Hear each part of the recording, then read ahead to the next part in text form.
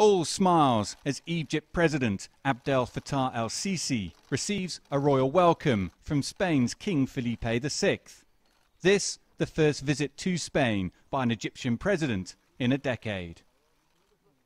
Although the trip had its fair share of ceremonial occasion, this was a working tour.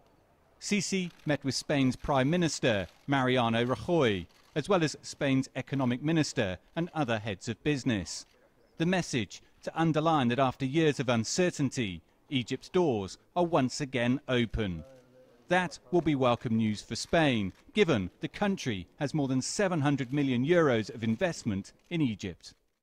Egypt says that it is not isolated anymore after the Muslim Brotherhood era.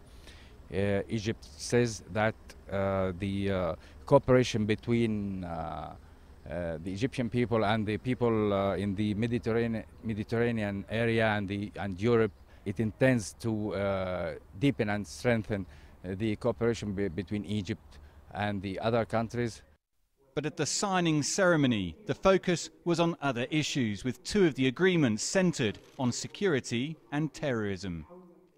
The ongoing conflict in North Africa and the Middle East is of real concern to Spain, and not just because of the threat of terrorism. There is, of course, also the issue of illegal immigration across the Mediterranean, and Spain will see these agreements with Egypt as a step towards addressing that.